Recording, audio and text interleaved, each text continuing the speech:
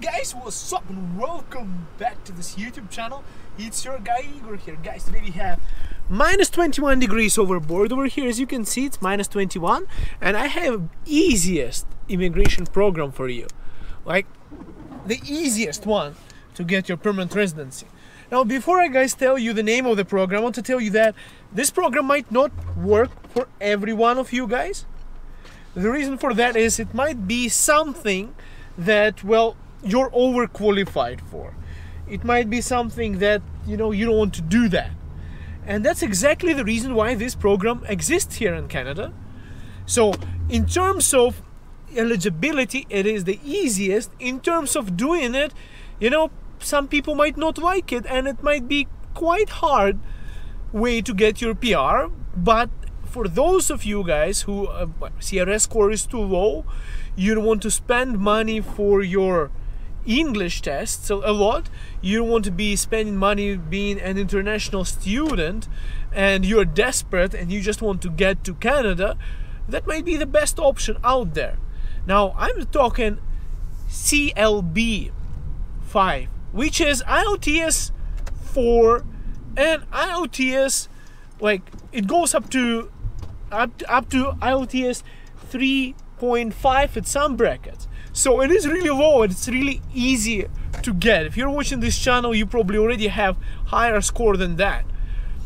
So it's easy. Now, in terms of permanent residency, you can literally apply as soon as you are applying to come here. And it's a pathway. It's one of those immigration pilots, guys. So it's an immigration pilot program that is there to replace an older pilot program that was criticized a lot by Canadians, by immigrants, by everyone out there. Do you remember a program that was cancelled, live-in caregivers? How many people were complaining about that program? That, families were taking advantage of those workers, and you were tied up to one family and you couldn't go anywhere. You needed to get labor market impact assessment. It was complicated. Well, they started a new pilot on June 2019. Actually, two pilots for home support workers and live-in caregivers. Not live-in caregivers, but home support workers and child care stuff. So, yeah, this is the program, guys. It is easiest because you just need to get a job offer from a family, and they don't need to pay a lot of money. Right now, this kind of occupation, those NOC codes here in Alberta are making closer to, well, $15 an hour. And they don't need to ask the labor market here, finding out, well, do you need LMIA, spending $1,000 and then not guaranteeing you're getting it. Now the program is exempt from LMIA, so you don't need to do that. All you need is to get a job offer for a job that Canadians don't want to do. It is by far one of the most favorite programs that I know. A lot of people from Philippines use it to come to Canada. Like, it's really popular among those guys. I don't know why, but that's what I heard from them.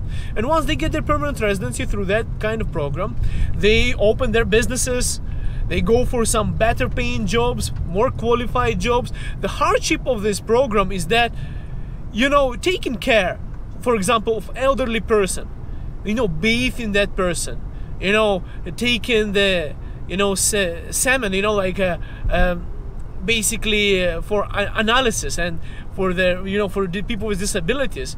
Some of you might say, well, it's a disgusting thing, I don't want to be doing it, and that's exactly the reason why the program exists.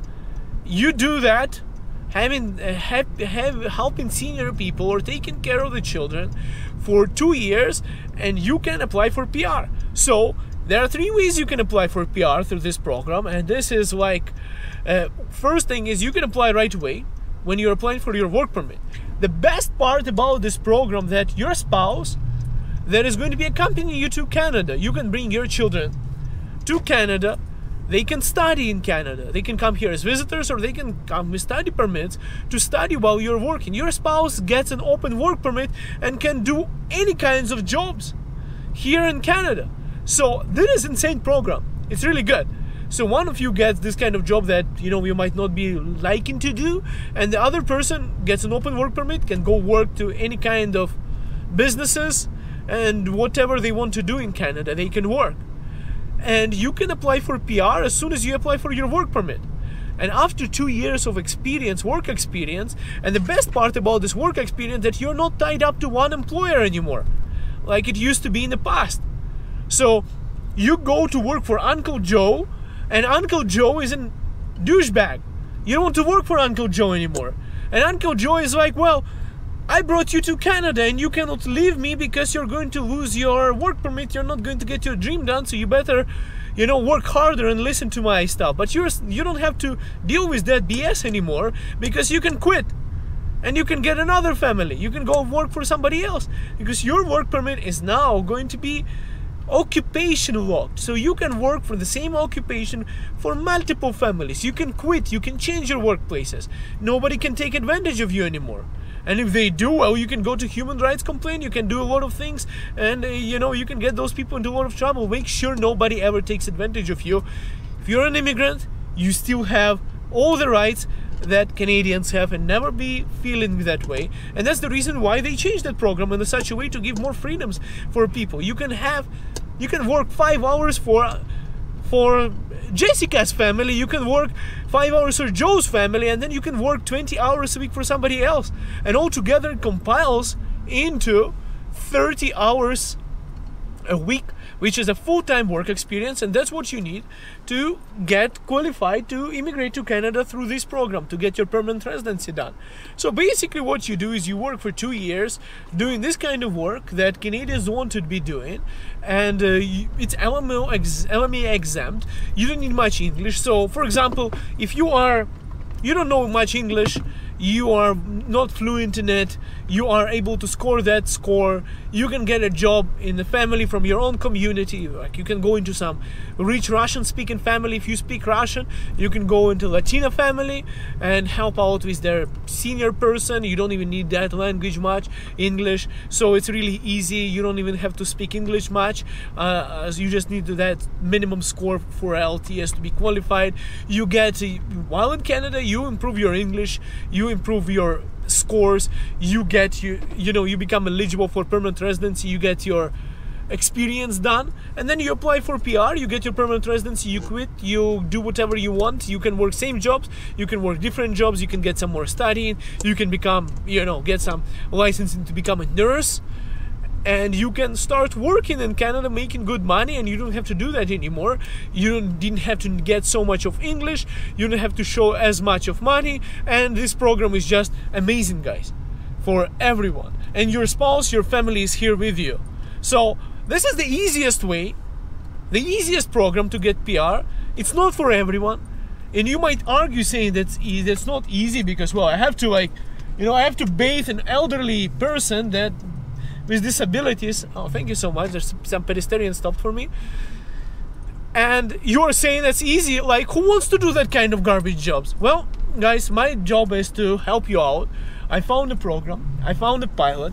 Lots of people are using it to get their PR in Canada. It works great. It is easier. And, well, if it doesn't work for you, maybe you can go for something more complicated, like an expensive program where you need a lot of English. Become an international student, get admitted to a college or university, get your program done, get your immigration done this way. And if you have a good English, you have good experience and everything, you can go through express entry.